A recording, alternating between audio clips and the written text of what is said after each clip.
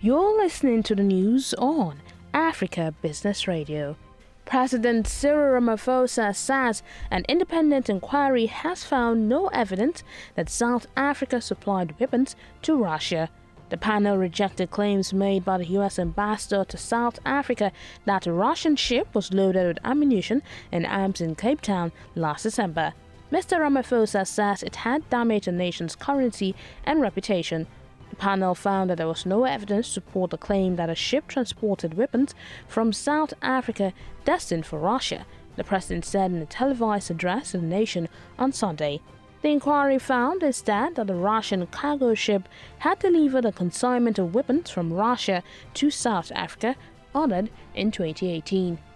That was the news at this time on Africa Business Radio. You can continue to listen live online at www.africabusinessradio.com or via a mobile app.